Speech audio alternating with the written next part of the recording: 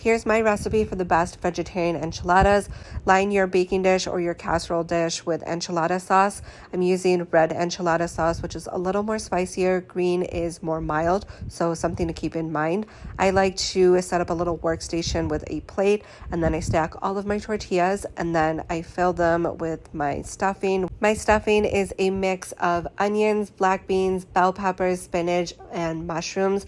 You can also add corn, and I add taco seasoning and cook that for about 5 to 7 minutes. Stuff each tortilla with this mixture as well as some Mexican cheese.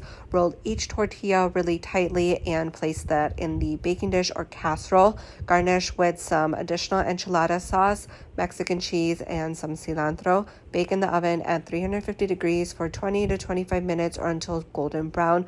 You can also freeze these like I am. This makes a great freezer dish. Share this with a friend who would love it and enjoy.